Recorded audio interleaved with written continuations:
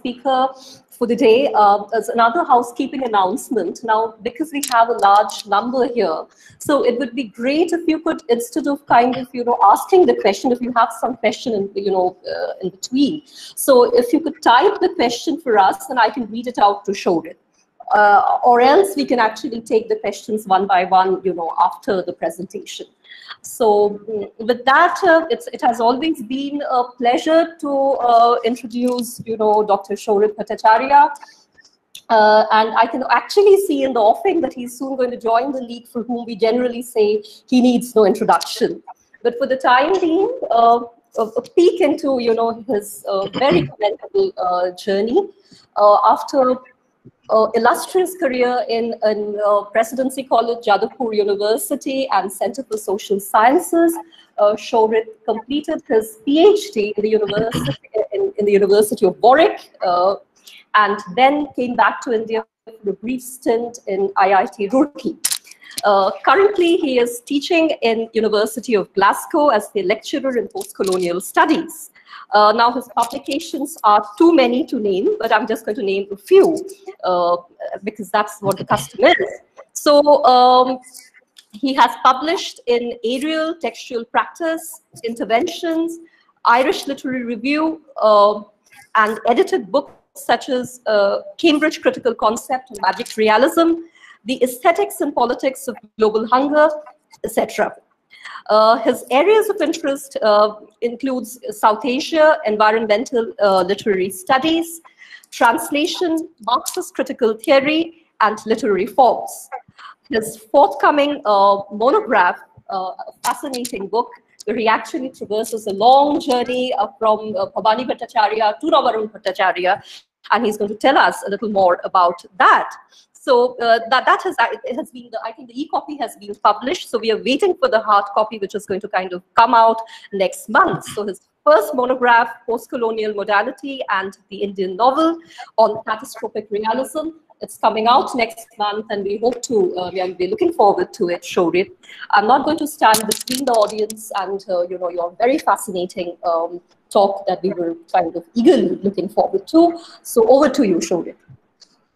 Thank you. Thank you so much. First of all, I would like to thank Dr. Anantara Chatterjee for the kind invitation. Am I audible, Anuparna? Yes, you're audible. Okay, yes. All right. Yes, and thank you so much, Dr. Anuparna Mukherjee, for the kind invitation. And I think the last time I spoke at St. Xavier's University, you also sort of introducing me and making me feeling very embarrassed at some point, but I had to digest that as well. Anyway, like, these are all things that we do as academics, nothing more, nothing less. So just to get to the talk itself, as Anuparna has already kindly said, that this is part of the book that as sort of what I am working on, at the same time what we sort of have been discussing for some time as well, about how literature represents catastrophe. And this is going to be the main argument, main agenda of the talk today, that what is it that literature does in order to capture a moment of catastrophe. And this is also something that I've tried to do in some way in my book, where part of the talk comes from as well, a book that I'll be giving you an idea about throughout this talk, what I was doing there in that work. So what I plan to do is share a screen, and this is the first time I'm giving a talk on Google Meet, so please bear with me if there is any problem, but these are like a few slides I have that I wanted to share with you.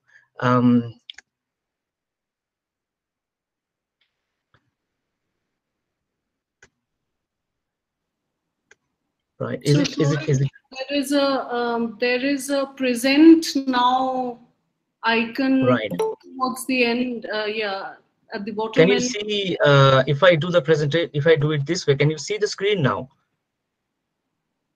Not yet. I can't see it yet. Okay, all right. Because the problem is, the last time I tried, the share button is not activated so that I could share some of these things. Just a moment, please. So yeah, I can see present now. And there are options such as your entire screen, a window, a Chrome tab. So if I go for your entire screen, Yeah. right, that's where I thought that's the problem, that the share button here is not activated. Yeah, I'll just have a quick look if it is something to do with here.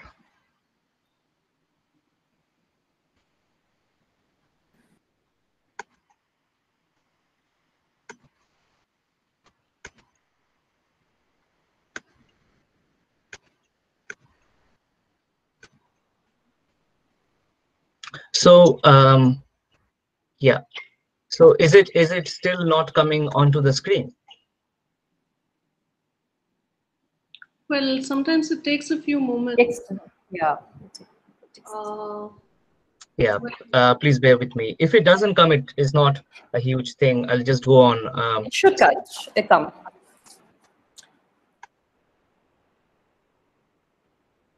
If you would really like to share it, you could send it to one of us and we could try. Yes, we can do that. Yeah, I can send it to Natasha. Yeah. Yeah, I mean, so right. So I'll just like reply to Anuparna's email a few days back. So this is right there.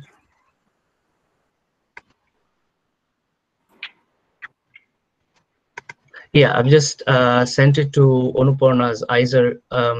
Yeah, that should Bhopal do. I'll email forward now. it to you. Yeah, sure. in case it doesn't work, not a problem. But I just wanted to have one poem by Oh, the Gulzar. poem you'd want to. Okay, that's with Natasha. We can play that. Yeah, and there is the other. I've just sent you this presentation link in case. So there are a couple of poems, one by Gulzar, another by Tapsi Pannu in a recent rendition. So I just wanted to make sure that if these two poems could be read out, or if people, my viewers, can listen to it, then the talk could be like situated much better. But in any way, just let me know. I've just sent you the email. Sure. Just let me know whether it's working. Yeah, sure. So when you need Gulzar's poem, like let us know. We are already ready with that. Right. For the other, it will take some time, I guess. Right. It's all right. So by the time it comes out, let me start with what is, as I said at the beginning, the main talk is about sort of how literature represents catastrophe. And let me go with one by one, because it's a talk that is also given to IISER Bhopal and to a more sort of both a literary and a non-literary audience, so to say. So let me go one by one. What I mean by literature here is that, so okay, I'll give you a very quick definition that comes from Oxford English Dictionary, that literature is, in short, pieces of writing that are valued as works of art, especially novels, plays, and poems, in contrast to technical books and newspapers, magazines, etc. Another definition they give is written works, especially those considered of superior or lasting artistic merit. Now, this is something I wanted you to remember, that literature is something which creates value. It is artistic. It creates something that is lasting artistic merit, or sort of timelessness. This is something that's the definition of literature that comes to our mind. Now, what is the definition of catastrophe? Again from Oxford English Dictionary, just keep it uniform. The definition is a sudden event that causes many people to suffer. A sudden event, something which falls abruptly. And the word catastrophe comes from the Greek word kata, meaning down, strophe meaning turning, something to turn from what is, let's say, usual, normal, everyday, a kind of a rupture. Now, these two things I wanted to bring together precisely because they do not go side by side. Something which is a rupture is also something which is temporally very specific. And literature is something which talks about something of lasting impact. Does literature, or rather can literature, represent things which create ruptures in a long-term understanding of history? If I ask you how many literary works you remember that are specifically based on catastrophes, or something that will automatically be regarded as like great pieces of literature, you would actually find very few pieces of novels, poetry, and plays that are based on catastrophes, such as an earthquake or such as, let's say, a famine, coming to your mind. Those which are dealing with larger social crisis will probably get to your mind much faster, because larger social crisis has given birth to, in the more fictional sense, let's say, realism.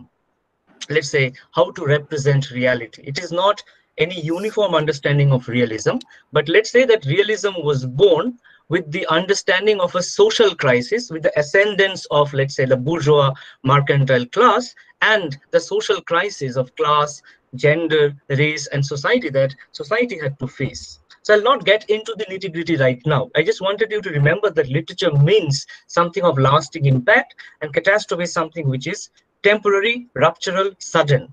And this is going to be very important, precisely because we are going through, currently right now, we are going through a moment which we have not seen before. My father, who is born in the 50s, says he has not seen anything or seen anything such of this nature. Where I'm based in Glasgow, and he's based in a remote town in Alipurduar. Both of us are going through the same situation, the same kind of tension, and the same global lockdown. We talk about how we are sort of, stuck home. So this is something which is absolutely new, and this new is also giving us challenges to understand how we understand the present, how we understand that people are dying, people are suffering immensely, and at the same time we are seeing them in a more of a distance manner through media, because we can't go outside mostly. And we know people are dying, but we don't know them, don't see them. We know people are suffering, but we don't see them actually. But we feel helpless, vulnerable most of the times, not to be choked anger. This is an incredible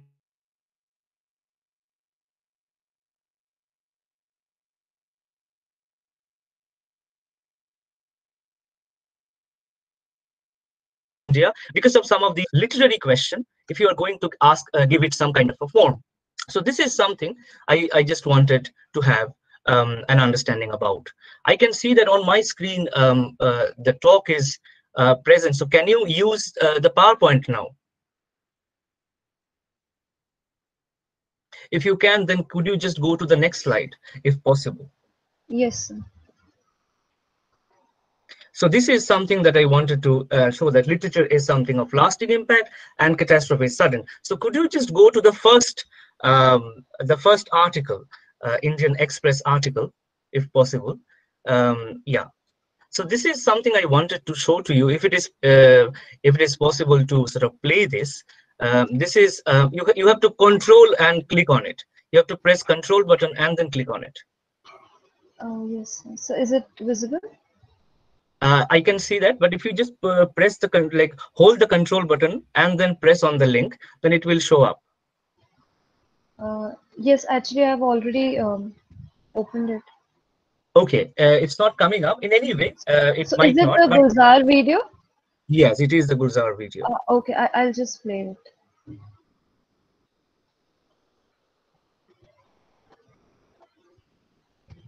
So this is a poem by Gulzar, one of the most celebrated lyricists and poets from India, and this is about the migrant crisis that he has written. And I'm not too sure whether it could be played because of the logistical problems. I'll just wait for like maybe a minute. If it is not played, I'll just go on and tell you what he's writing about.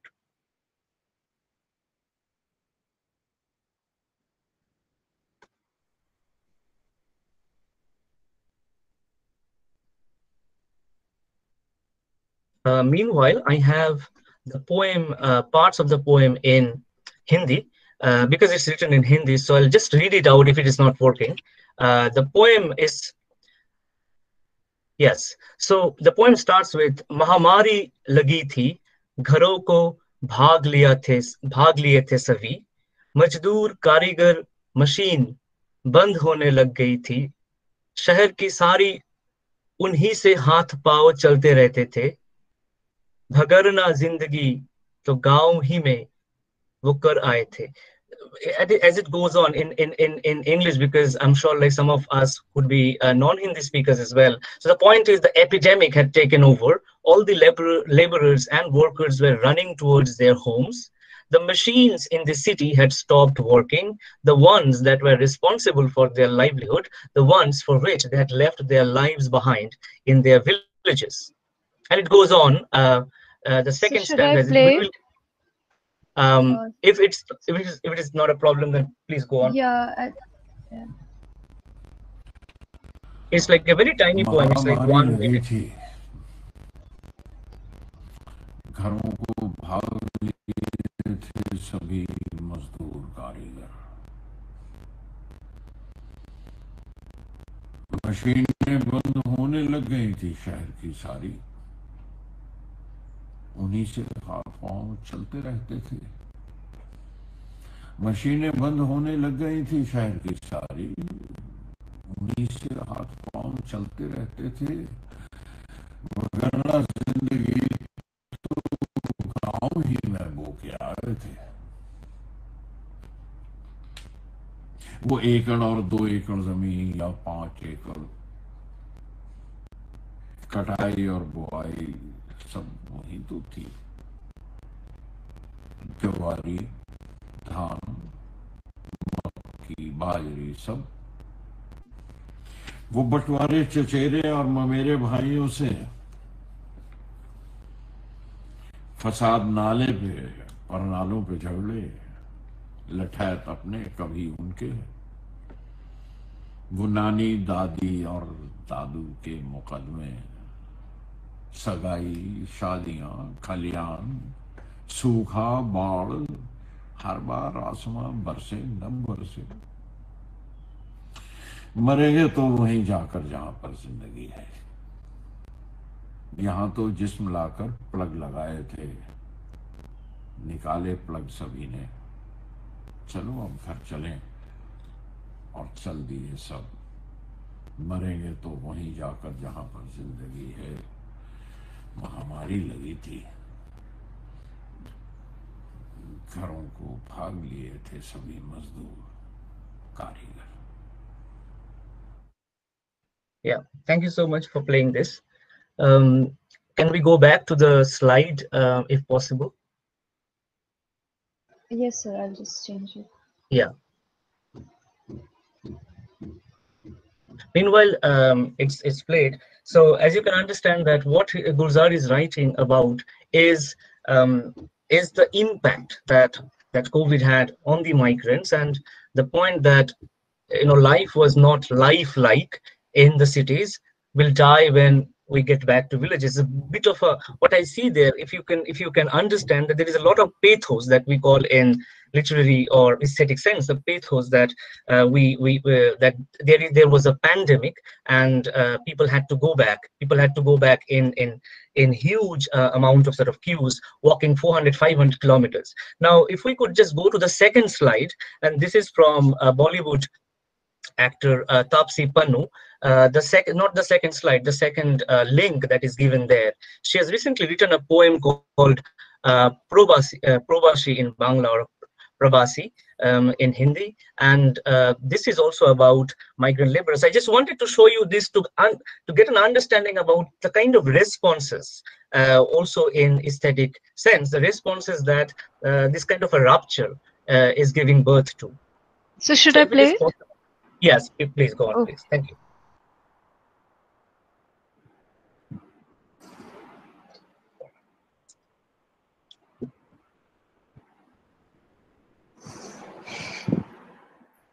I can promise that this is the last one.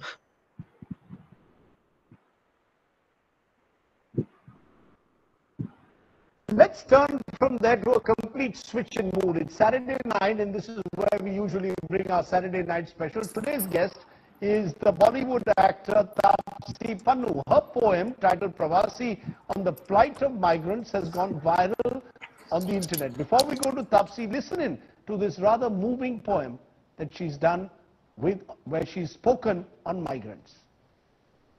हम तो बस प्रवासी हैं,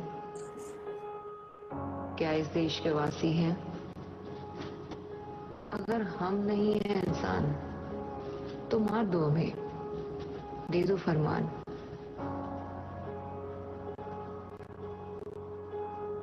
खाने को तो कुछ ना मिल पाया, भूख लगी तो डंडा खाया। फासले तय किए हजारों मील के, कुछ साइकिल पर, कुछ पैर नंगे।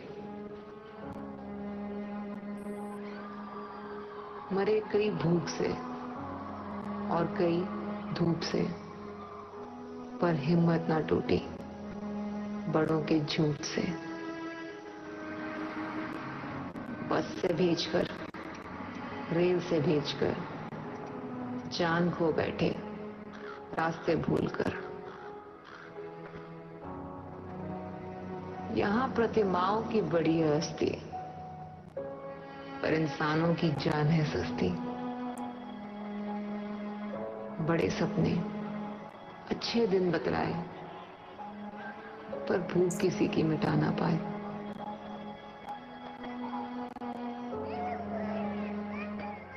चाहिए ना भीख, ना दान, बस ना छीनो आत्मसम्मान। हम तो बस प्रवासी हैं, क्या इस देश के वासी हैं?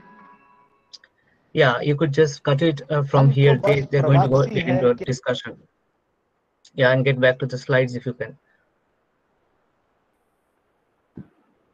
Yeah, thank you so much for playing this video as well. The point is, I will not go analyze these two poems. It's up to, it's open for you. But just this much is that while Gulzar's poem to me was more of holding up, capturing the pathos of the situation in a more broad sense, Tapsi Pannu's poem was more of a direct response to some of the scenes that we have seen, and the graphic video sort of also captures your emotions, and you know that you have seen these things in the last few days and you have felt bad, you have felt vulnerable. So this is the two things, this is broadly where I wanted to set this discussion, is that if the living catastrophe demands responses which are deeply emotional, intensely emotional, affective, and at the same time they're also political, because they want to make a point to the people, they want to criticize, critique, it probably would be the term, to find out, to see where we have failed a whole generation. And it is, look at that, none of these points is about the tiny virus that's changing our lives, because the virus doesn't have the so-called subjectivity to talk about, right? The impact of it becomes more important. So this is where I feel like the responses from 30 years from now might be that these are immediate responses and very emotional, they do not have the lasting impact of art. So this is the moot question. Where does literature have to change itself in order to represent, capture a catastrophe? What changes in aesthetics does it bring forth? And this is where, and can we talk about these kinds of literature as great art, or rather, when we talk about great art or art as such, what kind of perception do we have in mind? So this is partly also what comes from the book. So if you can go to the next slide. Right. So my discussions is mostly about the 1943 Bengal famine, also one of the chapters in the book. So let me give you, like, again, a very quick definition from Oxford Dictionary. A famine is a lack of food during a long period of time in a region.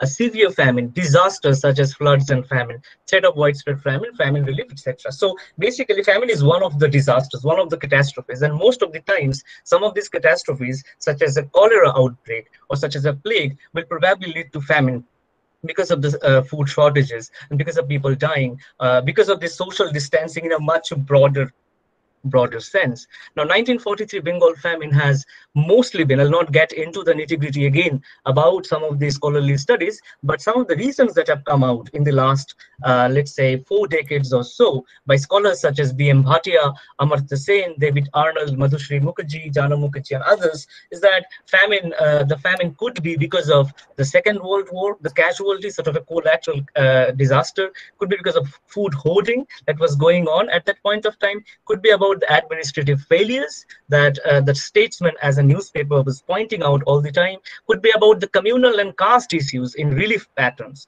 That's something recent historians are also talking about much more forcefully. So these are the things we have to keep in mind, and mostly in the last, I think it is IIT Gandhinagar scientists who have come out with the recent discovery that it is the only famine in all the 6 or 7 major famines during the colonial period, which was not based, not because of the climate issues such as a shortage of rainfall, etc. They found through a soil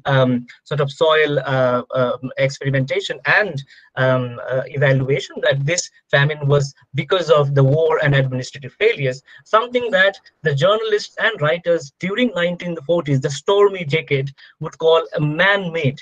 It could come out to us as something which is baseless. This is unscientific, because most of the times governments will deny that these are man-made because that's a failure. But this term was very much doing the rounds back then, and most of the writings would talk about a man-made aspect of the famine. So if you can go to this next slide. Right. So this is what is happening. I'd like to talk about is that what kind of emotional response of the famine the writers had to go through. Now, this is the first one is from Bhabani Bhattacharya, who is writing a book called So Many Hungers, published in August 1947, which is just a few days after we got independence from the colonial rule. So what is he saying here? I'm not reading out. Before that, just to give you a tiny bit of information, that Bhabani Bhattacharya came to do his PhD in urban social history of the 1860s and 70s at University College London. And he went back. He wanted to be a translator. He translated some of Rabindranath Tagore's poem. And then he wanted to write a novel called Music for Mohini, as far as I remember, but he had to. So this is what he writes. What he rather says in an interview published in Contemporary Novelist later on, that the emotional stirrings I felt. More than 2 million men, women, and children died of slow starvation and a man-made scarcity, were a sheer compulsion to creativity. The result was the novel So Many Hungers. So this is something that I wanted to give you an understanding that they're compelled to write. If you are going through something like that, writing a pandemic or a catastrophe of this nature where you feel vulnerable, you are doing your job, you're trying to help the people out through whatever means possible, but you still see people dying outside on the street because of food, carcasses and corpses outside. So this is the tension that is there, that what do you do other than write and make people aware? And the emotional stirrings I felt, remember that, and remember some of these videos of Gulzar and Tapsi Panu, some of the responses that are coming out. Then this is again another quote from Bijan Bhattacharya. Bijan Bhattacharya is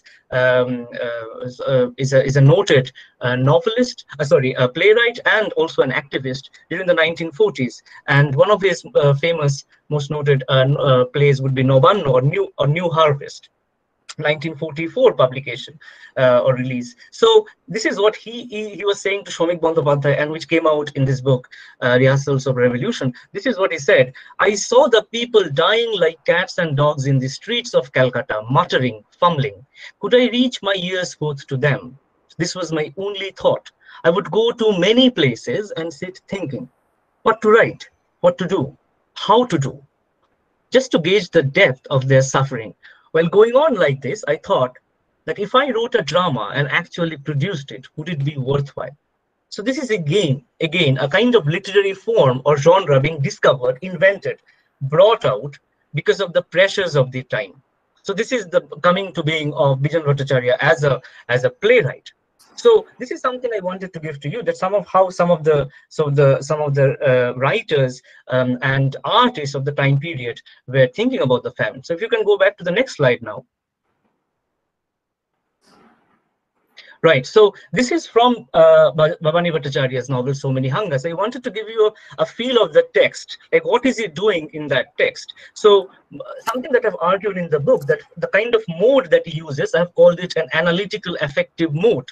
This is part of the book, or majority of the book, is about analysis, where he is analyzing why the current situation is actually because of imperialism or colonialism, or why is it related with the famine. And he is, because as I said, he's a historian. He did his PhD in history. The historian academic part is coming through in these writings. And look at, but at the same time, he's also a widely read writer, immensely influenced by people such as John Dos Passos, sort of Steinberg and others. So a lot of these things are coming to his mind as well. At the same time, he's reading a lot about by Premchand, the kind of progressive writing series happening in India in the 1930s and 40s. So this is a particular passage that I wanted to read out or sort of give you as an example. So this is in the middle, not in the middle, in the beginning, where he's saying, "Gold rush in Clive Street,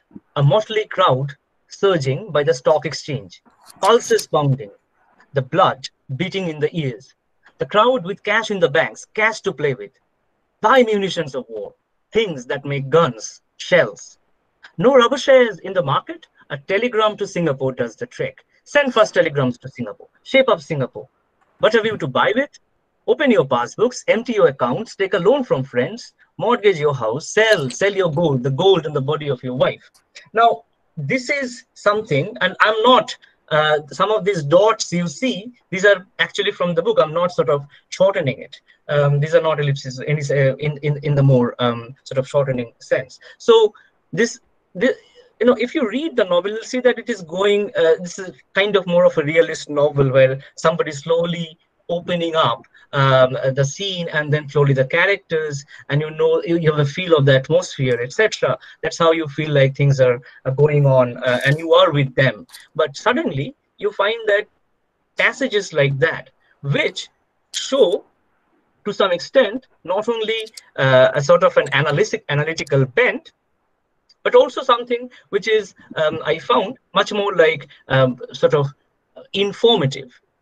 So this is something that I wrote, is that this is a remarkable picture of the rise of wartime stock markets, the sheer madness of the profit economy, the pounding pulses, the rash speculations, and the liquidation of material property.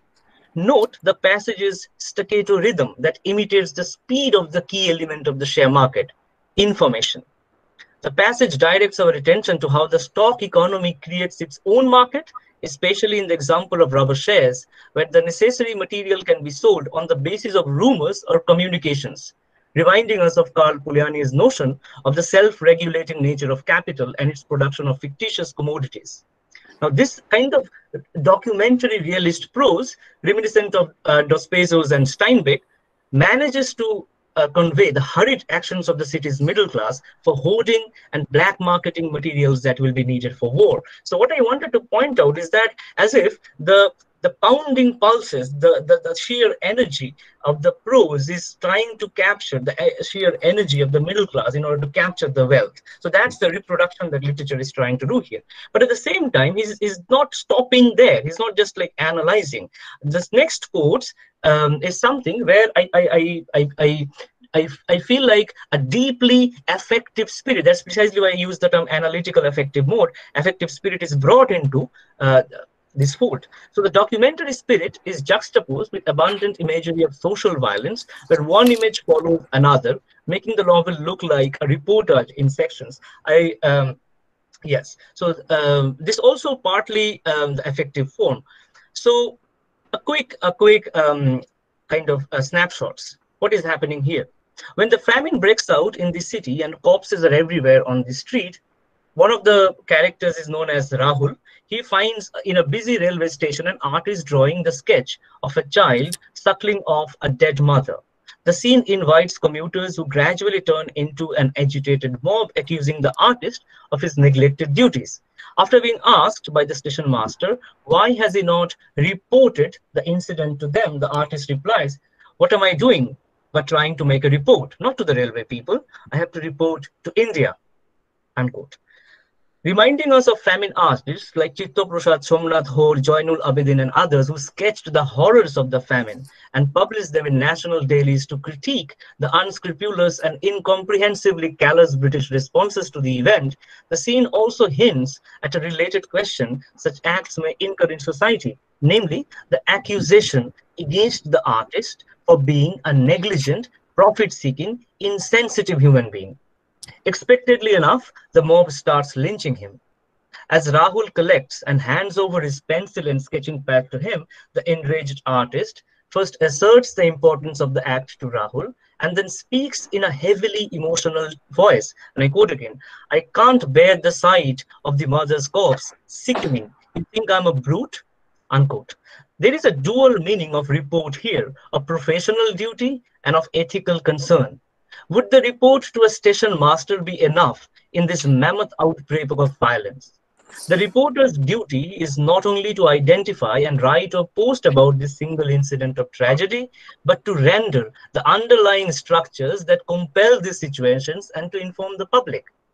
At the same time, reporting is also a question of the ethical value of producing art.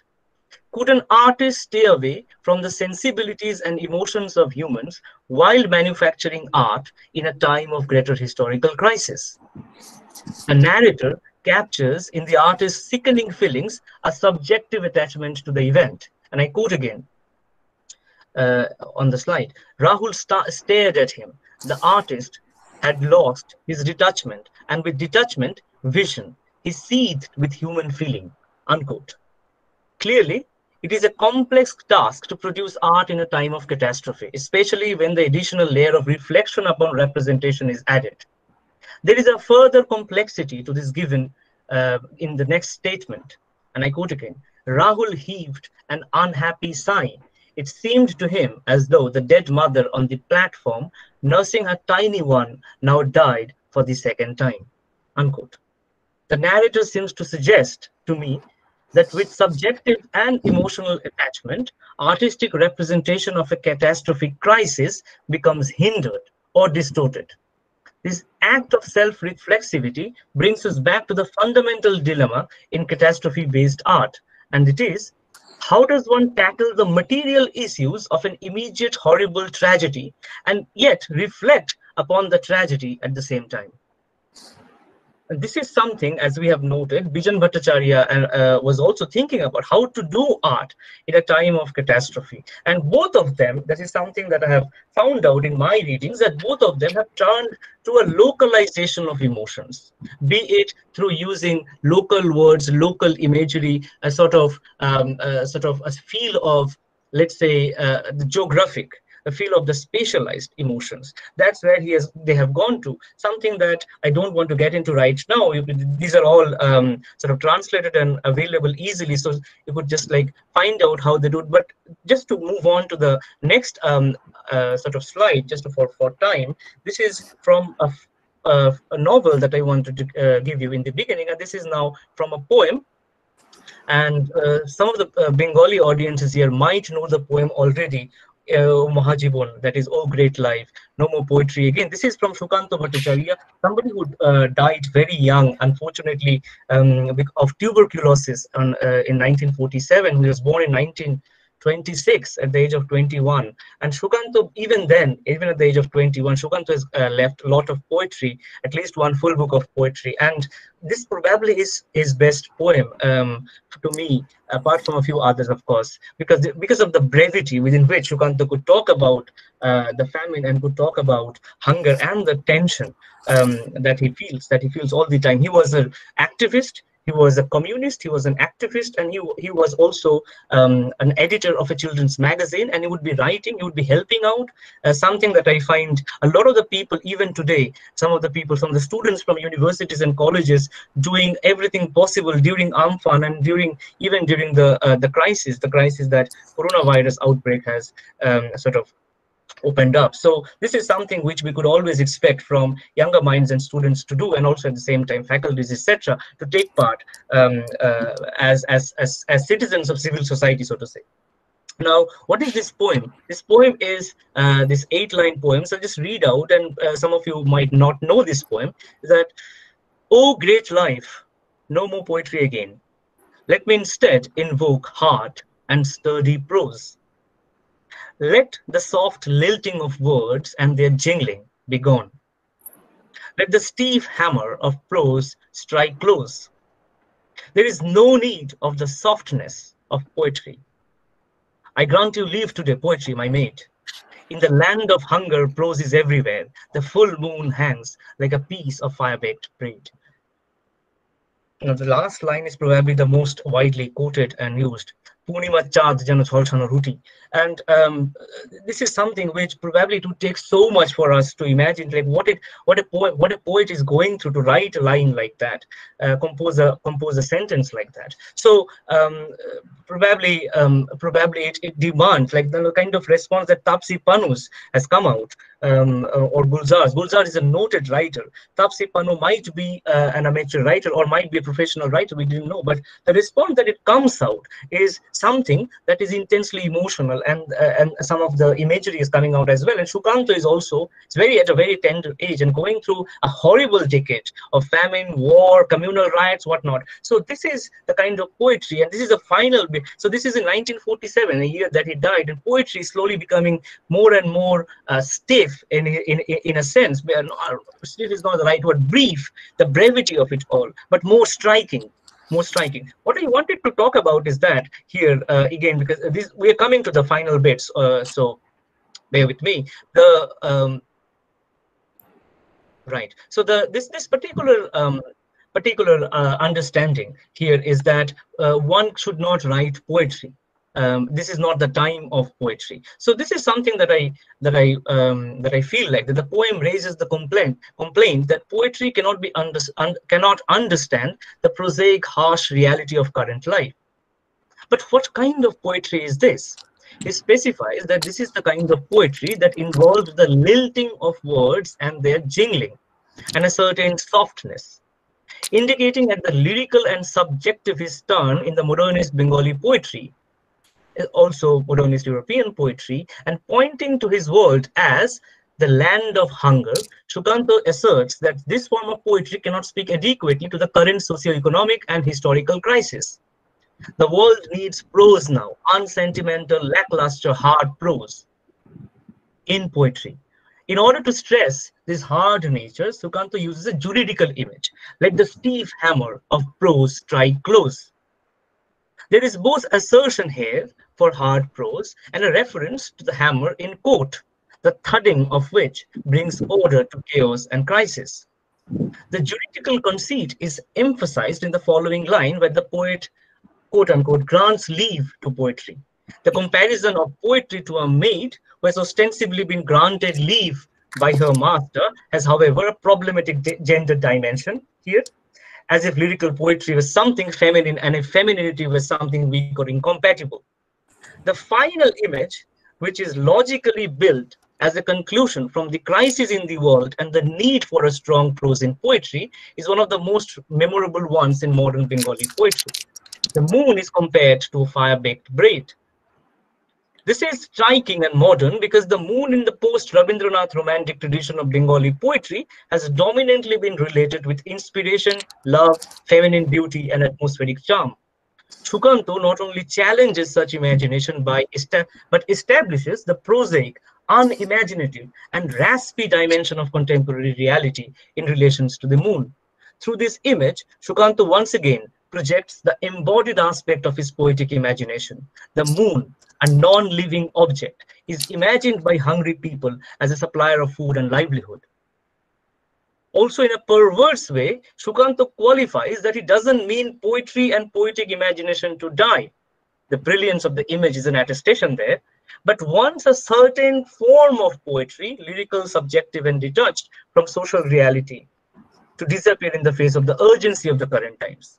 His poetry, through these striking and modernist images, through his innovative logical structuring, and his use of bare diction and direct references, announces a newness in poetic form that is intimately associated with the catastrophic consciousness of the current times, which is taking from Barbara Harlow, who has written a fantastic book called Resistance Literature. It can be said in conclusion that Shukanto's poetry appears, and I quote from Harlow, both as a force for mobilizing a collective response to occupation and domination, and as a repository for popular memory and consciousness, something that Harlow calls a documentary or realistic poetry.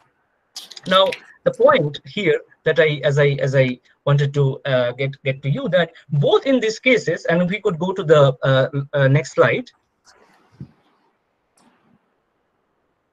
Right. So both in the cases, we could see that this catastrophe is giving birth to a social urgency, and literature or art is being produced in the sense of this urgency. They are, I'm not going into the term realism right now. It's a big term, and we could talk about it in Q&A if you're interested. That's why I didn't want to talk about in the title about realism as such, but the book does talk about it. The point being that they are, if we can take it in that way, that they are realist because they're talking about the social reality in a more urgent, at the same time, sort of transparent sense. They're at the same time, they're having to think about how to write about it. I can see that people are dying, people are bypassing carcasses and corpses and getting to the office on the street. So how do I sort of capture this immense rupture in everyday life, everyday thinking, and bring it back to poem? So we can see that both Sukanto and Bhavani Bhattacharya, they're sort of struggling with it. Bijan is also, everybody struggling with how to give it form. And in order to give it form that reproduces the time, what happens is that both of these writings, some of these sort of ventures are criticized widely by literary critics or sort of art critics later on. So one of the responses, as you can see, to Bhavani Bhattacharya's novel So Many Hungers was that by C. Paul Varughese in the book Bhavani Bhattacharya, is that an artist who turns recent events into fiction cannot easily succeed, for the unconscious mind requires much time to perform its wonder of transmuting incidents into art. There is nothing wrong in these sentences, in this particular sort of couple of sentences. Now, the point was that the work, the novel, didn't work for Varughese because the kind of let's say things that or the way that Bhavani Bhattacharya talked about art or sort of produced art was not, let's say, what is understood as artistic. Now, this is something I want to sort of get to the ending with, that what critics at the time or in any time seem to miss in their conventional understandings of art is that the literary representation of catastrophes or disasters might demand certain immediate or long-term changes and mutations within existing forms and aesthetics. The question should not be, to me, whether the novel appears as a perfectly structured or homogeneously stylistic work of art, some sort of a preconceived notion of art, but rather what levels of rupture in cognition the novelist has endured in order to address the huge cataclysm and trauma as a witness or a contemporary, and the pressures that these thus placed on form. From such a perspective, the very incoherence or mixture of aesthetics and styles could be themselves considered a literary innovation that itself bears witness to the experientiality of rupture or crisis. Writing immediately after the famine, Bhavani or Sukanto intended their writings to play the role of both a historical document bearing witness and a literary medium that conveys the subjective experiences of collective tragedy and their self-reflexive emotions. Furthermore, through the predominant use of a sort of an anti-colonial, analytical, effective realist form, sort of a documentary realist poetry, they remind us that Indian independence was preceded by a dire moment of socio-ecological crisis, and that to challenge and tackle the legacies of this crisis, sort of a visionary politics of humanistic ideals would be needed. Now, this is something I read in my work. Of course, the complications are there, but just to give you like a final understanding of what is happening from here is that plenty of critics in the last 2 decades or so, starting with, let's say, Mihir Bhattacharya, who has written a novel, an essay called Realism and the Syntax of Difference, comparing Manik Bandyopadhyay's novel Chintamoni and Bibhuti Bhushan Bandyopadhyay's novel Ashoni Sanket. Both of these novels are a response to the famine, the 1943 Bengal famine, comparing these two and finding out where exactly they're using things differently. That the same people writing at the same time, 1944 publications, using different ways of engaging with the famine. And then in the next decade or so, more sort of critics have talked about, like such as Rob Nixon, talking about an environmental, so his book is called Slow Violence. If famine is a slow violence, it will demand a figurative form which is different from others. So Mark Anderson is talking about how disaster narratives in different geographies have demanded different kinds of disaster style. So Upamanu Pablo Mukherjee, in another book on Victorian famines and epidemics, talking about disaster style, calling for disaster geographies, calling for disaster styles of writing. These are things I've dealt with in my book, where I've kind of given it a theoretical framework which I call catastrophic realism, drawing on some of these theoretical frameworks about how literature needs to go through a radical aesthetic transformation in order to capture a radical time period. So final slide and a final sort of a web. This is an article. This is not a video.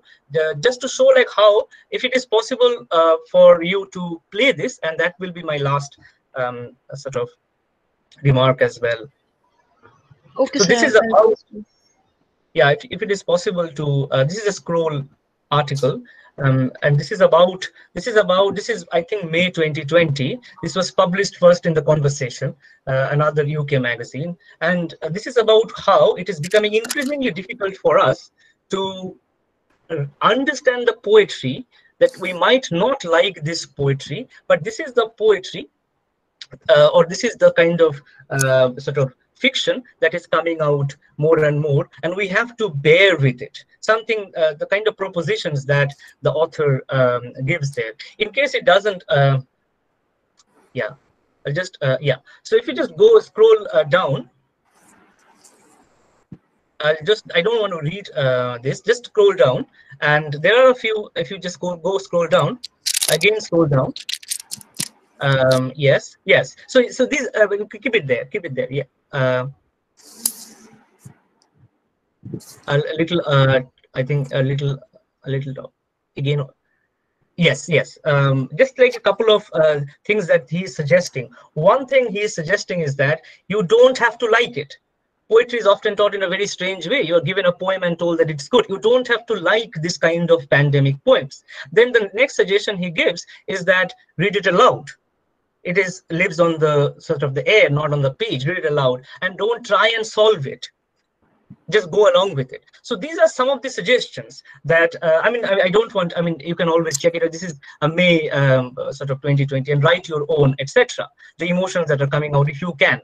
Now, if you can go back to the slide again. I mean, I just wanted to make sure that you have a feel of this article. If you just go back to the slide again, and to the next slide, actually, the final slide, hopefully.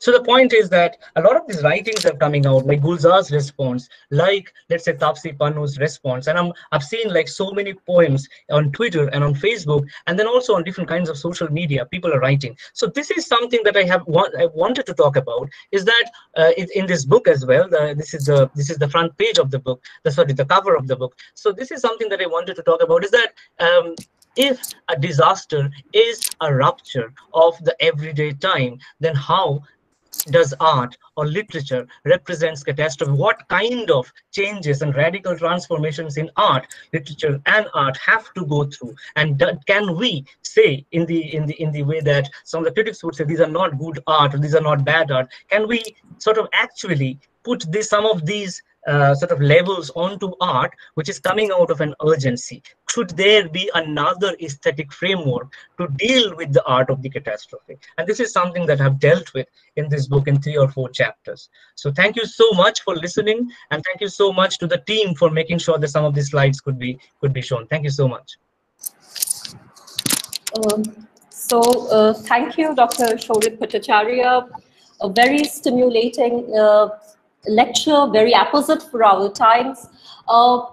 Now, of course, you have covered quite a few things, particularly how kind of literary genres, how literature kind of responds to, the crisis, emergent crisis with certain degree of urgency, and that perpetual question that what should be the role of art in times of pandemic, what should be the role of art in terms of historical political economic crisis.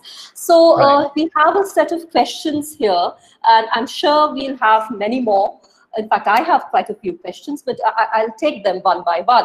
So here we have something from Dr. Prayag Ray from Xavier's University. So I think his question is about enclosure farming. So for the uninitiated, enclosure farming was a phenomenon in around the Industrial Revolution when small land holdings, community lands were kind of taken away by the large landowners, and it was kind of consolidated under large farmer, consolidated by the large farmers and large, landowners, which kind of brought in a certain kind of agrarian revolution. But at the same time, many, small farmers, landowners became kind of, they became landless. So that led to a huge migration. So, If I may just sort of expand on that question, I actually wanted to qualify that a little bit. Firstly, Shuri, thank you so much for this excellent lecture.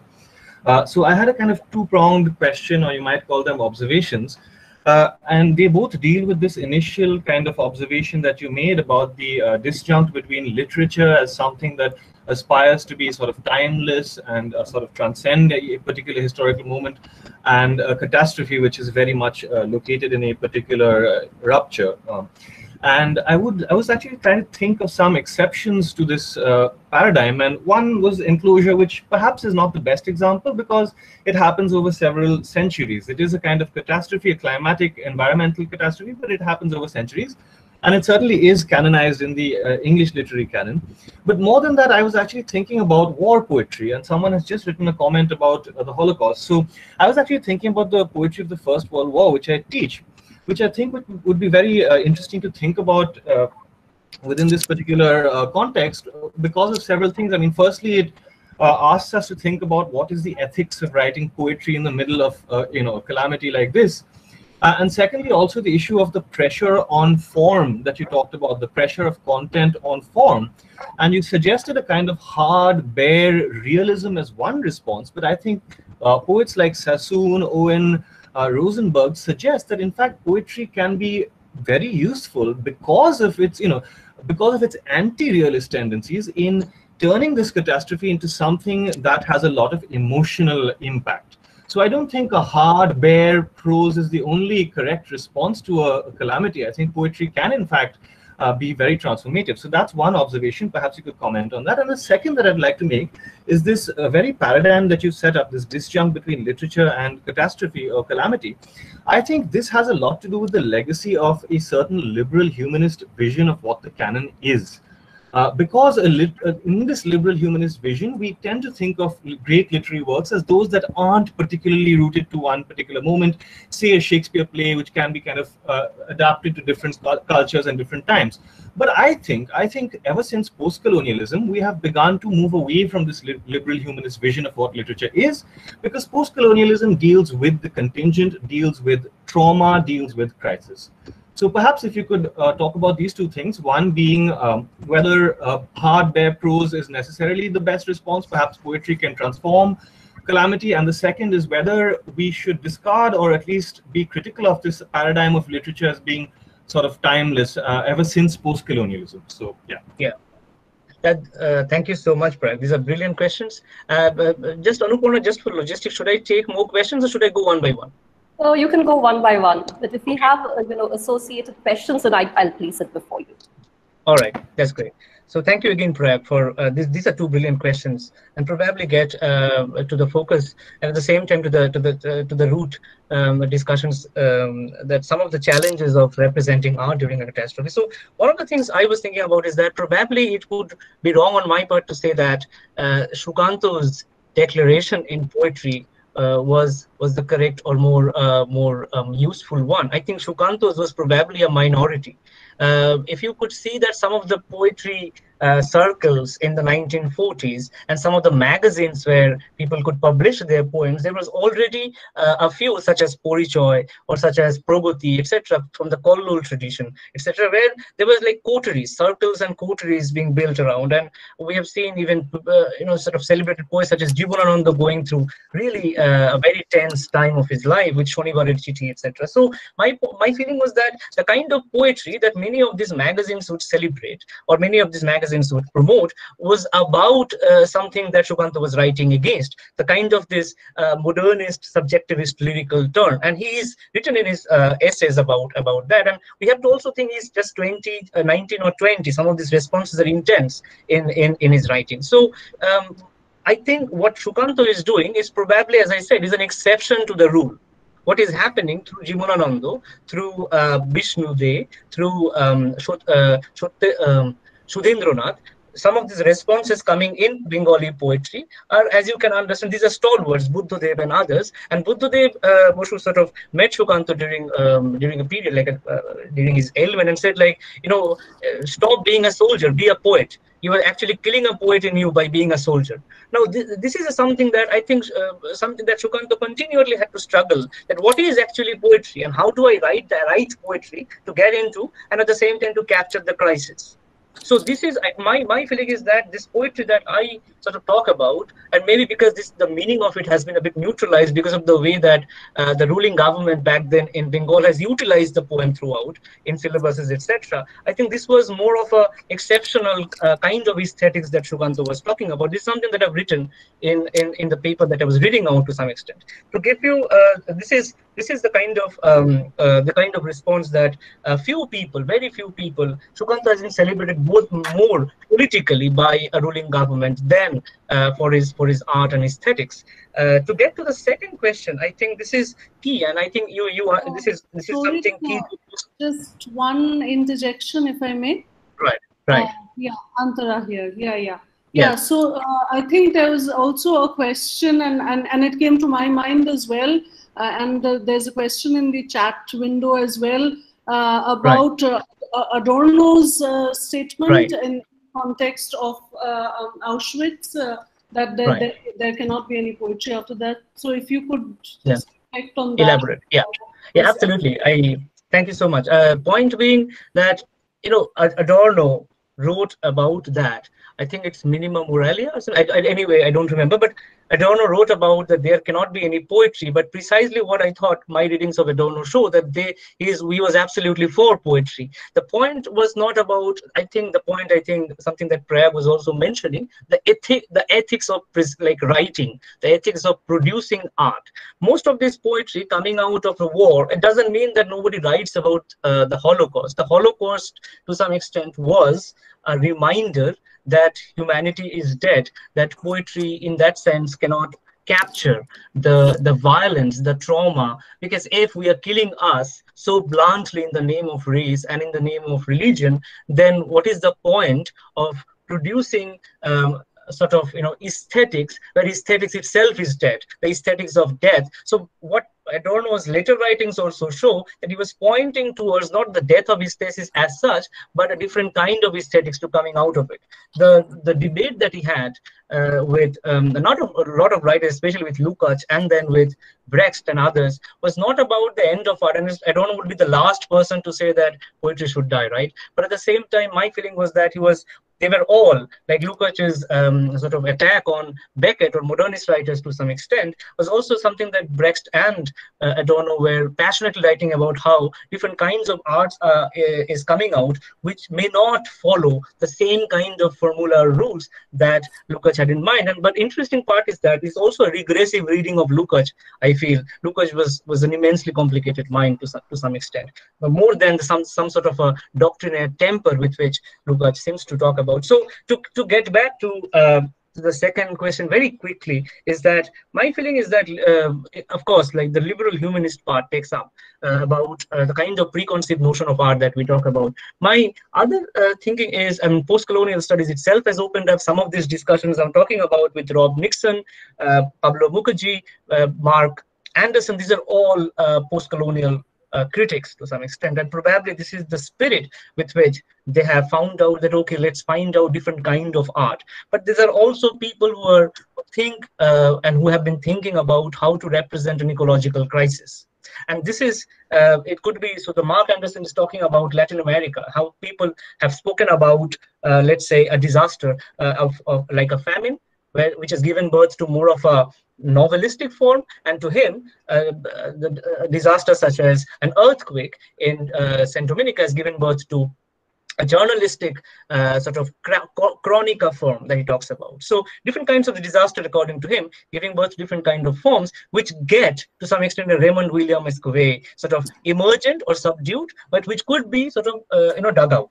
So maybe it is the task of people like some of the people like us who have read through these traditions, to some of these radical traditions, to find out where art should be, or how to sort of recover art or artistic tools or critical tools from some of this liberal humanist tradition, which could itself be liberal humanist as a term, itself be also neutralized and compromised in the way that some of the circles have used it. Thank you, Shorit. So I will kind of read out the other questions, but before that, because I have a related question actually. So my question is more specifically about modern Indian novel or let's say Bengali novel that you're talking about at this point of time.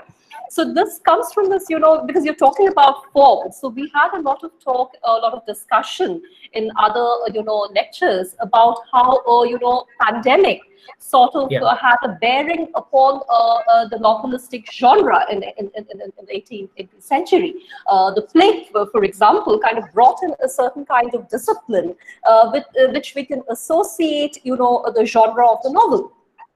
Because plague was often associated with certain kind of excesses that were committed in society. So licentiousness, excesses. So it called for certain kind of discipline, which is kind of inflected and reflected, by the novelistic genre in the 18th century. So I was very curious to know, how sort of novel not only responded, but at the same time how novel as a genre was formed in response to these almost world-changing events in the early 20th century, particularly in the Indian context, be it the famine or be it the plague or whatever were happening at this point of time, all those catastrophic events. So how did they shape novel as a genre?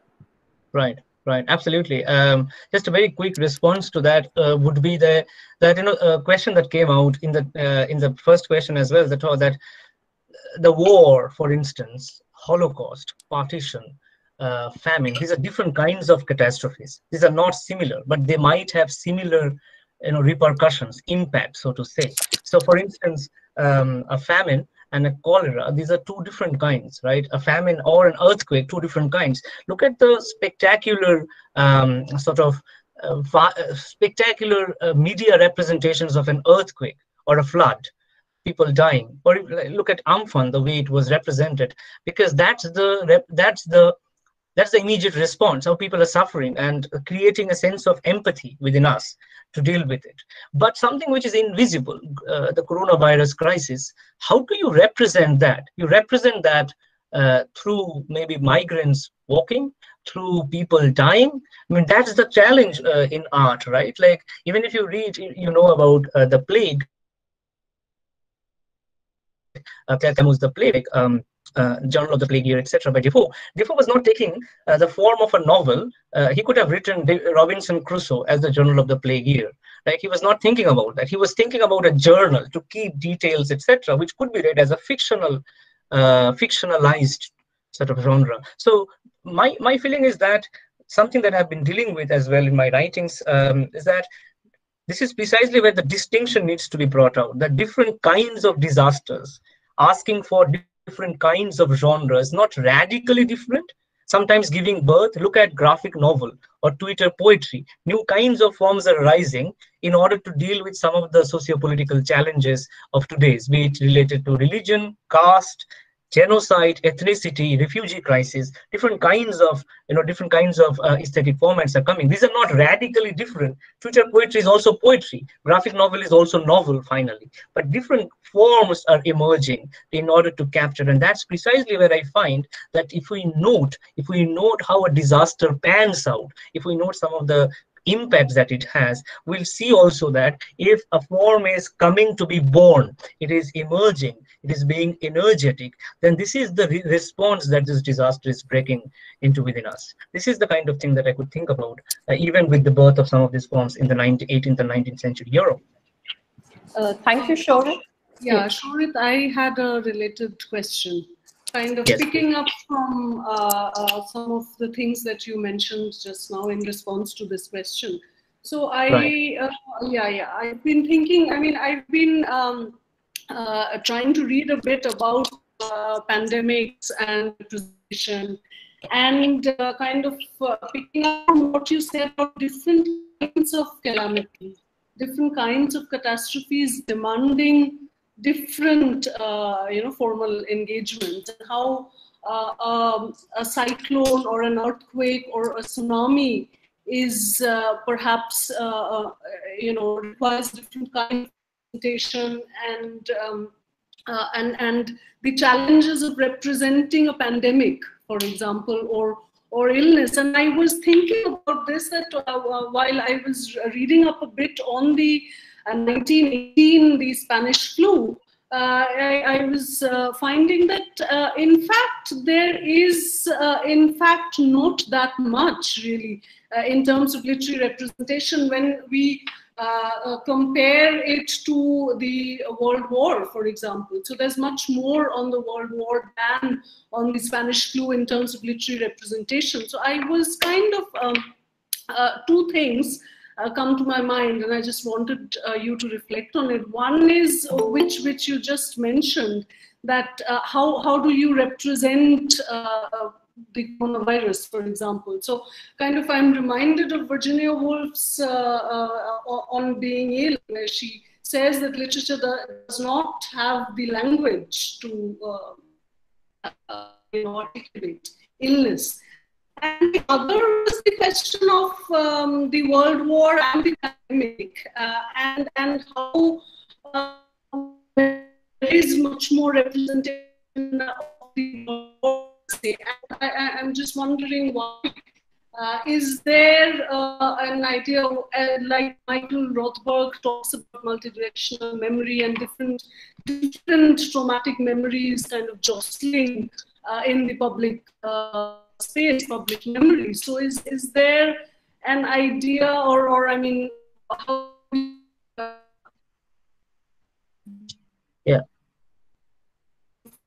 more when it comes to the World War? Is it something to do with the full nature of it? Yeah. Whereas illness is not political. So yeah, maybe some. Yeah, absolutely.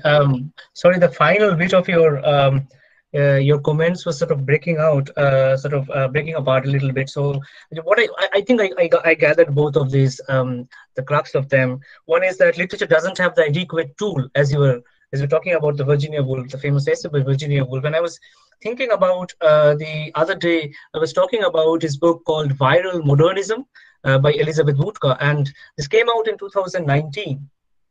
And this book is about the first page, like the first sentence of this book is that while the Spanish flu killed 20 million or 50 million people worldwide, where is the literature of it?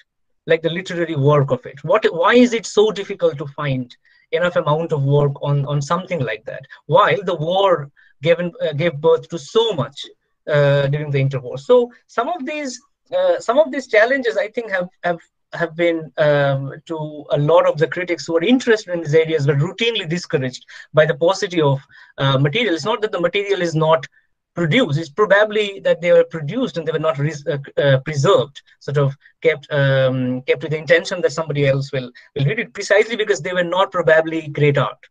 And this is something that I've also found out. So the second question that you deal with is about the multi-directional parts of memory and how to remember.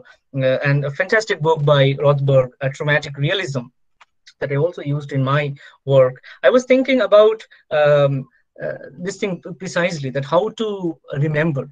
And this is probably a great time also for another thing about the statue debate worldwide, about especially in the Euro-American world, about whether it is a good idea to go on with the statues of imperialists and mass murderers in other parts of the world as figures of national pride in another country. So Churchill or Clive, etc., were responsible for some of the famines in India. To some extent, Cecil Rhodes was responsible for so many deaths in Africa, especially South Africa. So whether they should be there, and I think this comes back to a question about how do we remember somebody or something, partly also because of the monumental architectural material space around, and partly also how they have come to us through generational talks.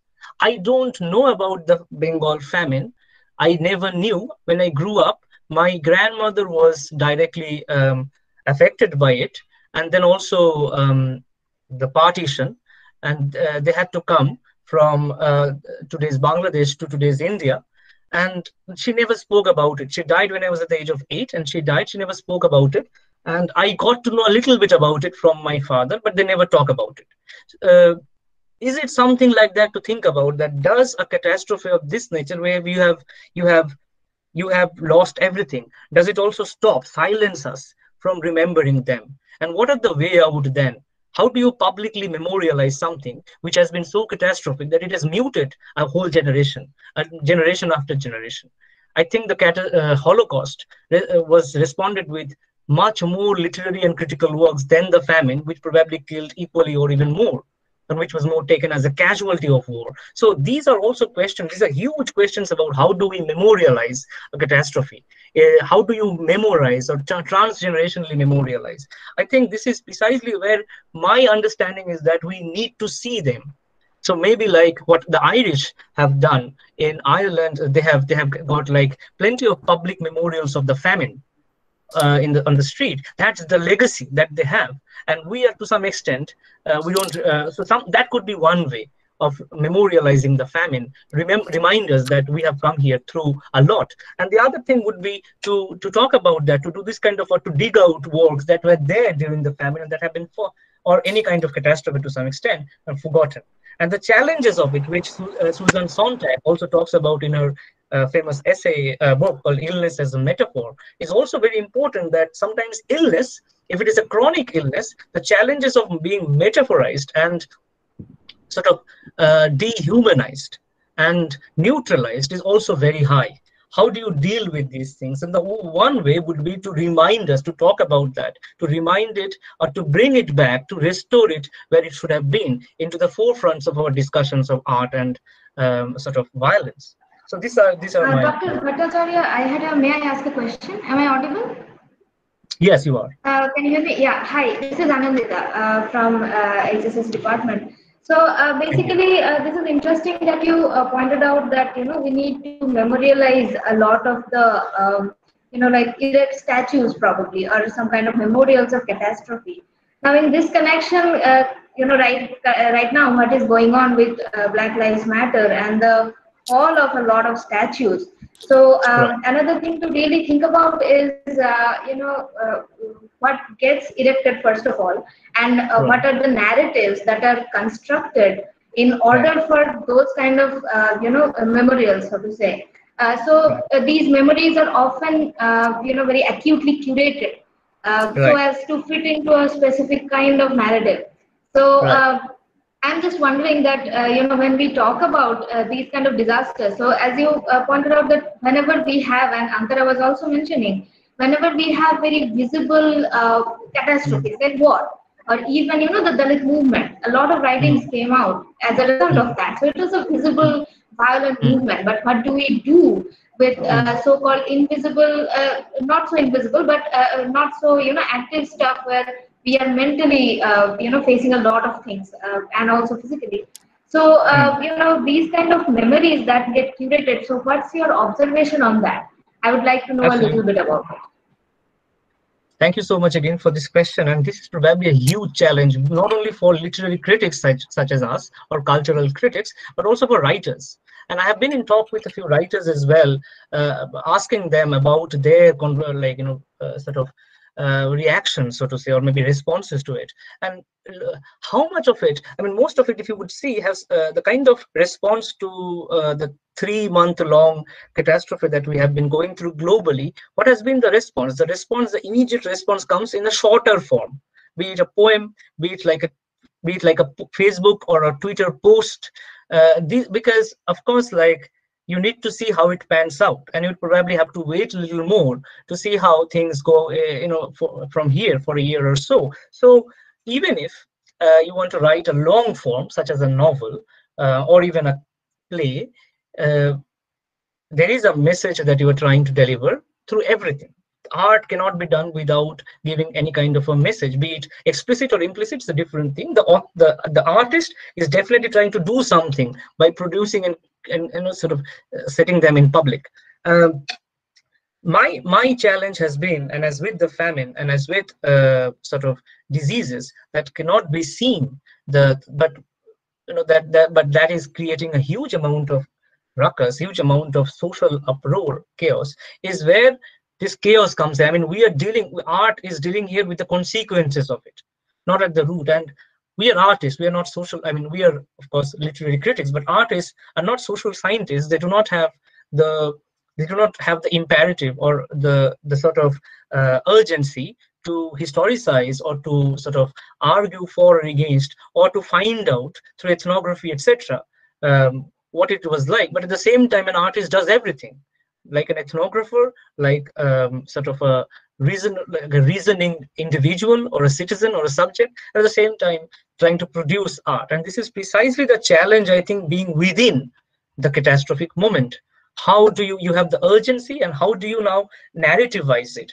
Inevitably, you would see that all of these endless narratives that some of these I have read are about the repercussions in human. So the whole point is to either humanize or to some extent, if I can use a different way, in a deconstructive sense, dehumanize, de-humanize, as in like you're trying to sort of get away with the anthropomorphic imagery and trying to find something different out of it. That illness might be something different, but in any sense, and I do not have a ready-made answer to how to write about these invisible forms of catastrophes, which is again, finally a catastrophe. But at least what I can see writers are doing and have done previously about a famine, where a person, like, look at the coronavirus pandemic. It might touch me. We don't know. We are insecure in that sense. But at the same time, when it comes to food, or it comes to life, when it comes to aspects, we are home and not in a very bad, desperate situation. We're getting some of the things done to us. And that's precisely the tension that is there, that I am secure, fine, but at the same time, I see when I want to go and see the world is suffering. So this is the tension that is sort of probably asking Tapsi Pannu or Gulzar to write these poems, a tension that is about the crisis of humanity. But again, as to answer your question, this is going to be a challenging thing for an artist to talk about, how to talk about invisible forms of violence. But we need to be probably more patient and see, even if these are coming in halted formats, we need to find out that this is probably the aesthetic response to the challenge. Thank you. Sure. So before Srinath, if I could just take a few questions from the box before we move to your questions, because they're waiting for a long time. So sure, go. So Shorit, I'm going to plug a few questions together because you have answered quite a few of them, and but you might kind of feel like adding something to those. So one comes from Stella. So she asks that, would you opine that, fiction often falls short in meeting the urgency and expectations of a particular crisis situation? The second question comes from Debobruto. He says, in this poem, O Great Life, the poet is kind of bidding adieu to the genre of poetry. for its supposed incompatibility with the narration of the harsh reality of catastrophe, and he chooses that particular genre only to express that disagreement. So how to address the simultaneous association and dissociation from the experience of catastrophe vis-a-vis literature?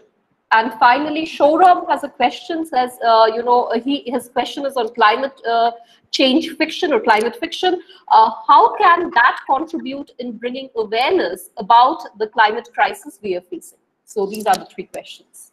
Yeah, thanks. Yeah, I'm just like noting them down so that I don't forget.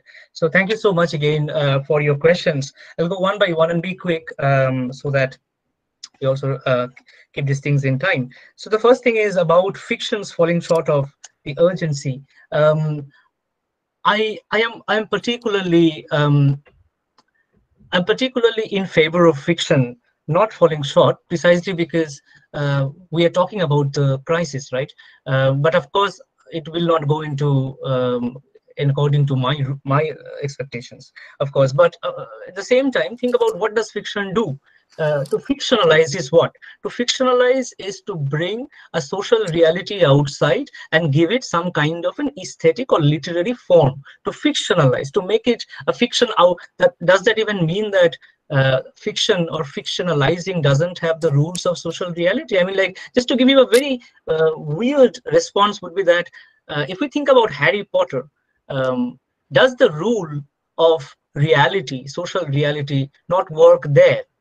I mean, the life that we see in Harry Potter is the same life that is a novel about a school and a social setting of a school and very strict disciplines, etc. could talk about. But then you know that there is magic and people can fly and people can turn into animals, people can be. So these are the challenges where you know that they're transgressing what is known as conventionally as realism. But that doesn't mean that the rules of reality do not partake in the fantastic world, so to say.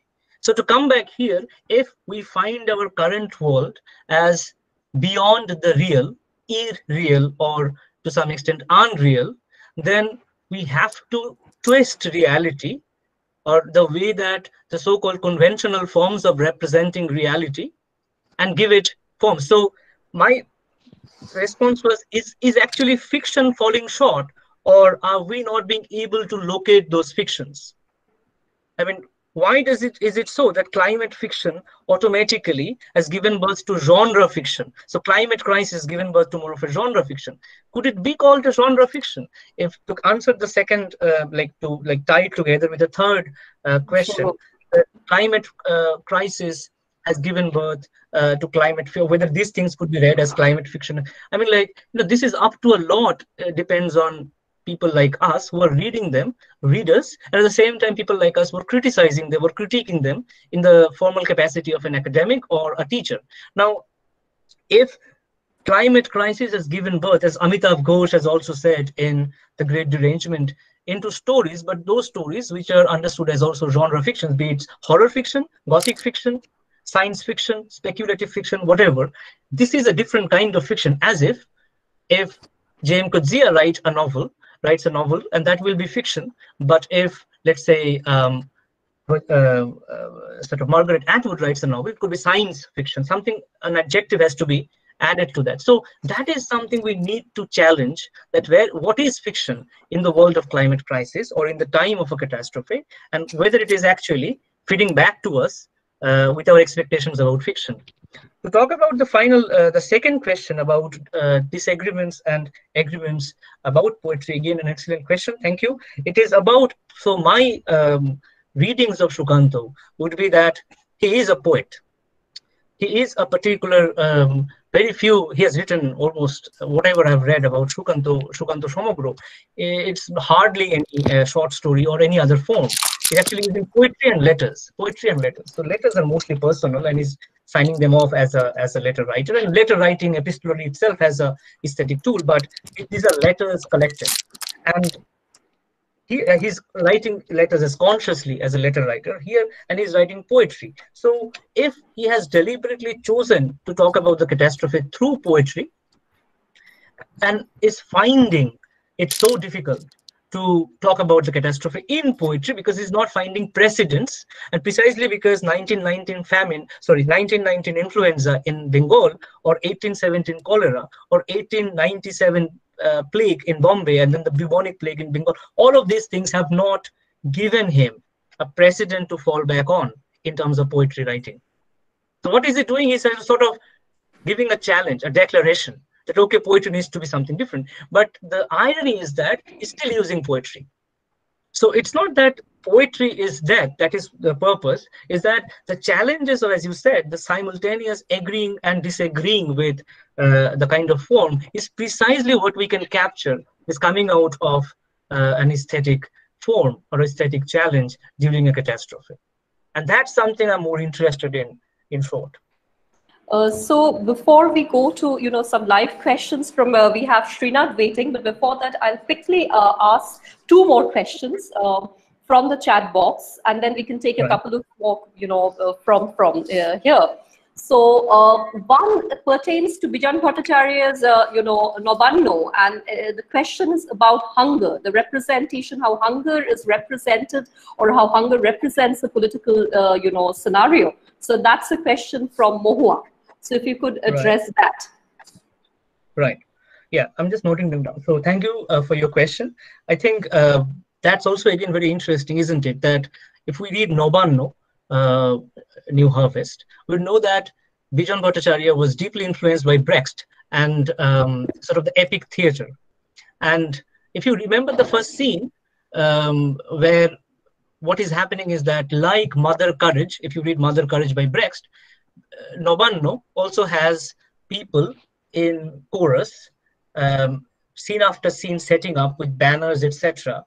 Some sort of the epic notion of a collectivity.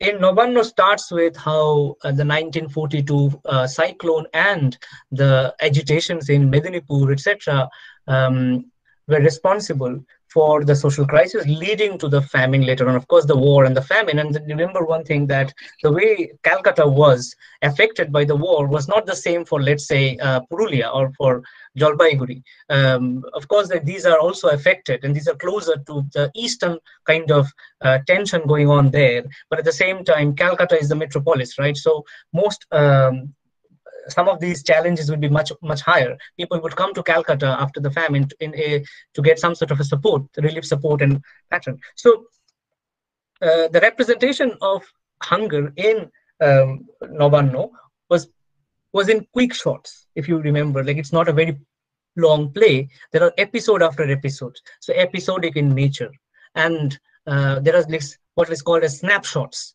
And if you read, and I'm sure you know about that already, that Nobanno had a 25th year edition, memorial edition, and where a lot of people actually wrote about how Nobanno was produced, and Shambhu Mitra was behind it in the stage directions, and he gave interviews to Shomik Bandyopadhyay about how the stage needed to be directed in a much more different way than actually how they have done, even with some of the other plays. So tiny shacks could be built, sort of spidery web-like things could be around to give a feel, and the stage had to be very minimal and with the props like that. So and the changes in lighting, something that modernist play and plays had also sort of exploited to the fullest. The lighting, the light and shade. So there could be even this set of new challenges, that two scenes together, one would be stopped by shutting off the light, like switching it off,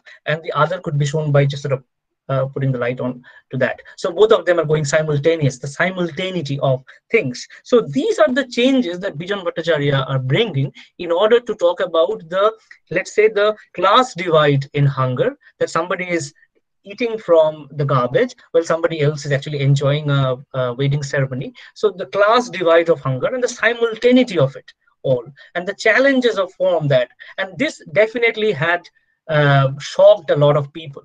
The initial responses to this play were not very happy, or I mean, as you could understand, that it was actually shocking for the establishment that somebody could write and produce something like that in such a rude and brutal fashion. But then again, if you know that Herbert, like Nobanno, was responsible single-handedly for popularizing IPTA, Indian People's Theatre Association. So, and so many sort of productions of Nabanda in different languages were done across India throughout in the next years. So point being, so Nandi Bhatia has a book called Acts of Authority, which is brilliant in some of these discussions. So point being that again, a theater or playwright had to think about something different. And if you remember how Bijan Bhattacharya was thinking about how to give form about people and dying like cats and dogs, again the challenges about that. And even today 2020, we could see like, why would he compare challenges of people dying with cats and dogs as if cats and dogs are not important enough? Again, a new form could come out and people might critique some of these expressions as well. So the point being that new challenges are being born and they're given form differently in existing genres. And that's why I said like Twitter poetry is also poetry. So thank you, Shorit. Next, we're going to take Srinath's question, and Paloma is on the queue. So Srinath, could you please have it? Hi. So what immediately comes to my mind as I was listening to your talk is the idea of sublime, where one elicits aesthetic pleasure by keeping aesthetic distance from the intimidating object. So one criticism which is often pitted against this view is that both the author and the reader are actually cashing in on the misery of the other. So I was wondering, where do you position this literature dealing with catastrophe in the realm of aesthetics?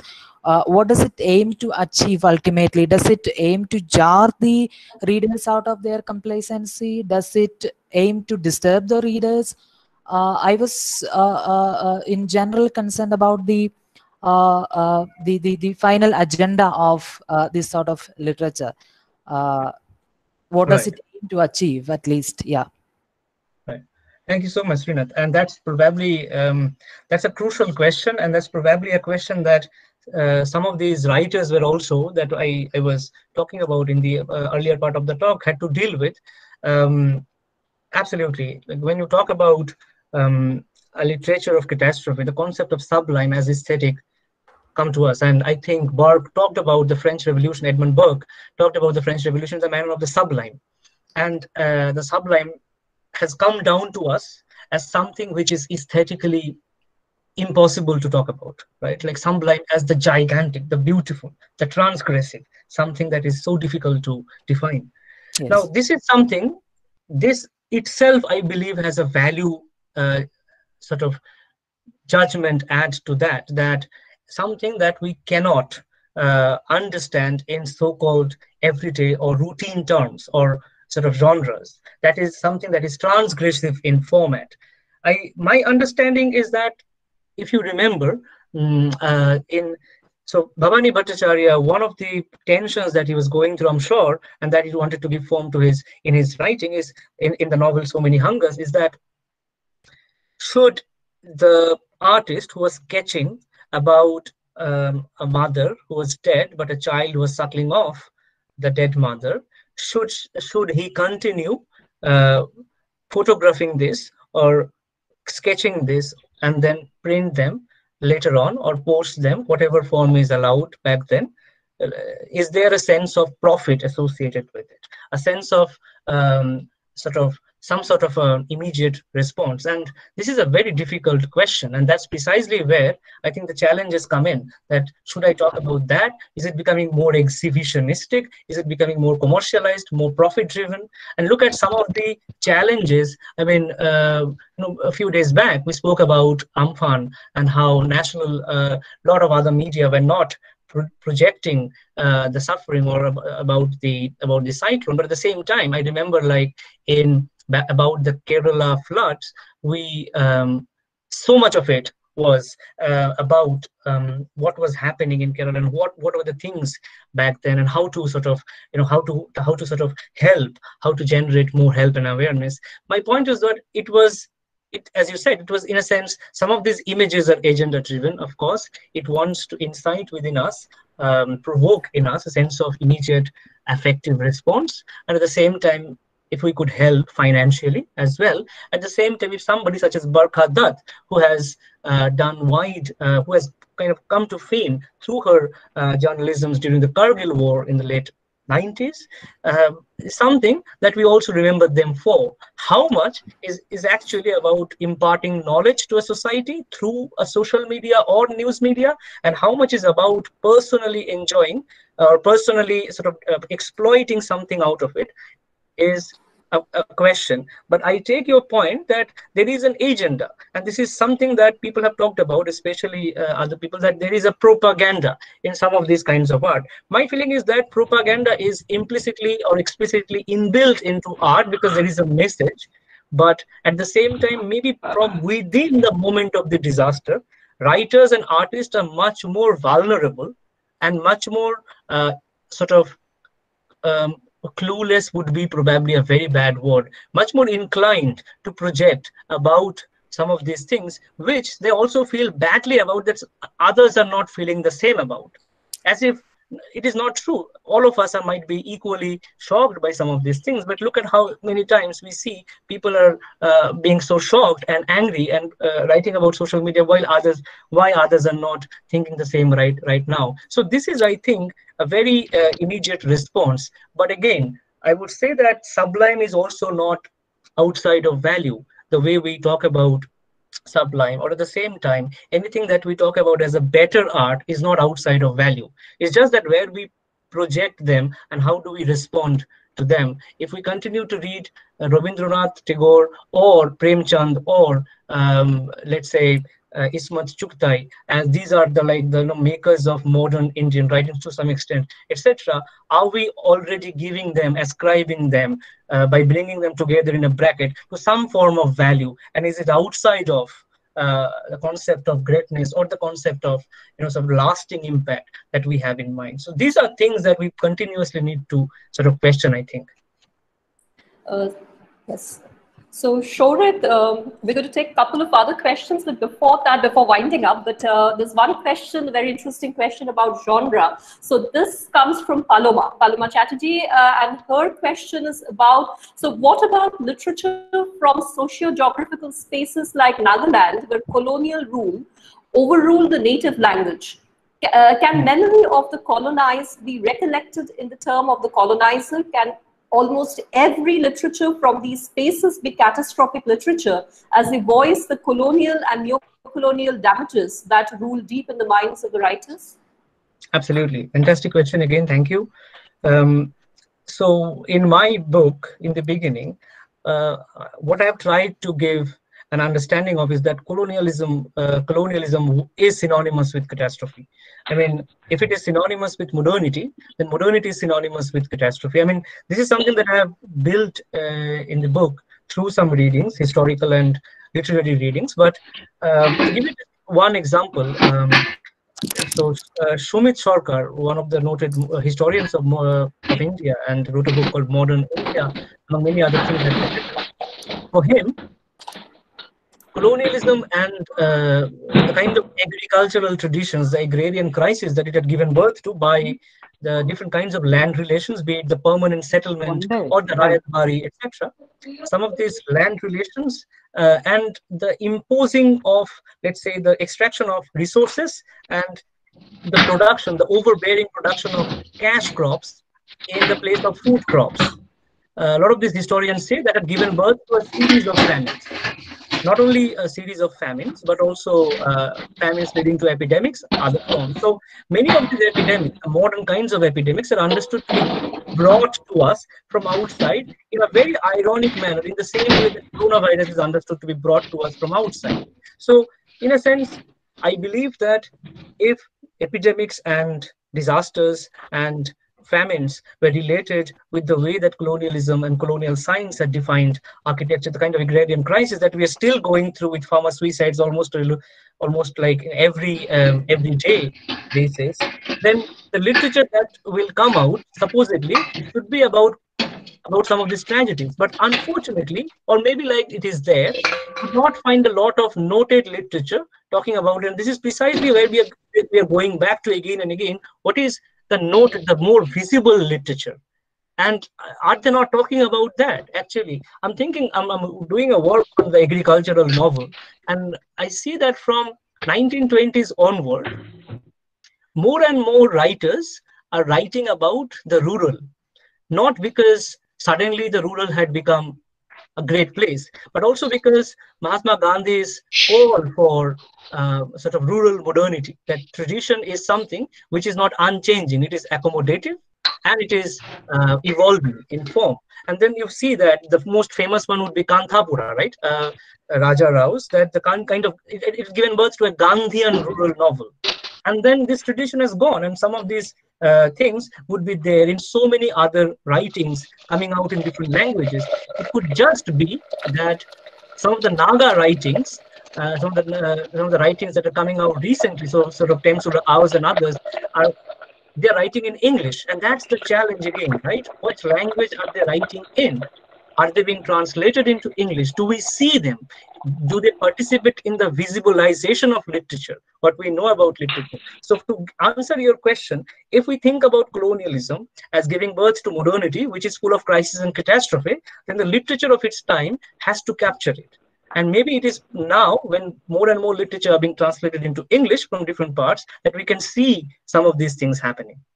So of course, the literature can be read in that framework, and this is what I'm trying to do in this book, to read different kinds of catastrophes, a famine, and then I'm reading Naxalite insurgency-related writings as insurgency as a catastrophe, and then the emergency, the state of emergency in India as counterinsurgency as another form of catastrophe, political terror as a kind of catastrophe. So these are things that I believe that if you read literature from 1940s to 2000 or today, you can see a continuity which is ruptured, different catastrophes demanding different kinds of crisis, demanding different kinds of literary style, but which also plenty of convergences could be found. And this is where what I did in the book on catastrophic realism, finding out those divergences and convergences in writing. I'm sure we have many more interesting questions, but you can write to, because we are running out of time, so you can write to Shorit for, more clarifications and discussions. We have shared his email ID. But for now, we could take one last question before I hand over the session to Antara for the final words. So if anybody interested can, ask one last question.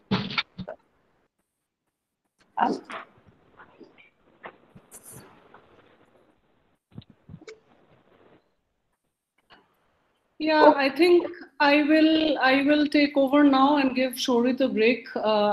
Thank you, Shorit, for that extremely interesting and insightful talk, and for being so patient with the questions.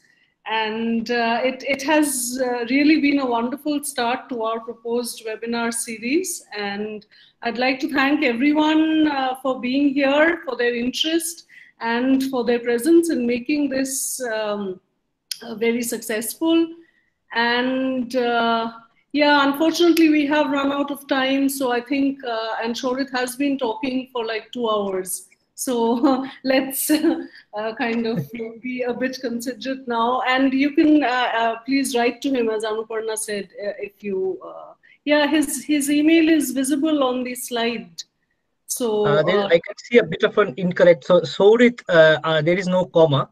Shorit.bhattacharya@glasgow.ac.uk. That's the correct email one. Okay, so I'd like to end with thanking Shorit once more, and with thanking the audience. And it was really great to listen to this talk, and we look forward to reading your book. Thank you so much, Antara. Thank you so much, Anuparna, and the team for having me. And thank you so much for all the participants and for asking questions and being with me. Thank you so much. And I wish you all the best, Antara and team, for the next sort of